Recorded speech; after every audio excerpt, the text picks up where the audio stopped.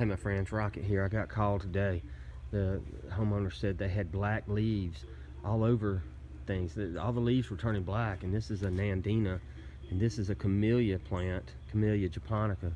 And then she said her poplar tree, which is way up there, had black leaves all over it. And so I said, well, that's sooty mold. And you probably have aphids, and aphids will get under here, and then their secretion falls here and here, and then you get a little fungus that's called sooty mold. So we've got some little aphids under there, but the real culprit is scale.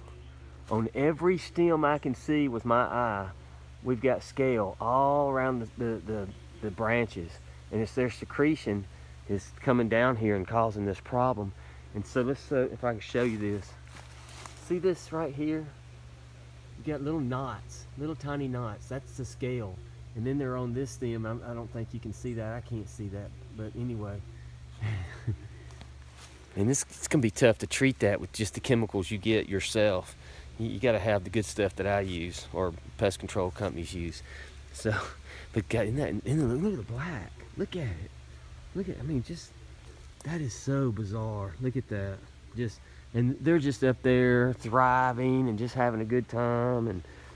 And so I would use, we're gonna probably use imidacloprid and do a drench, or I may do some Maulgier injections. But look, this is not good.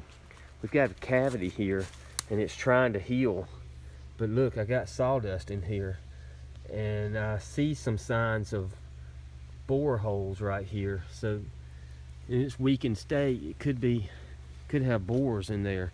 So if it's got borers, that's not good. Okay, my friends, that's what you get. You signed up to be my friend. We have sooty mold. You know, I'm excited. It's always good to know the pest instead of doing a shotgun approach. Sooty mold. That's today's word, sooty mold. All right, my friends, have a great day. Jesus loves you.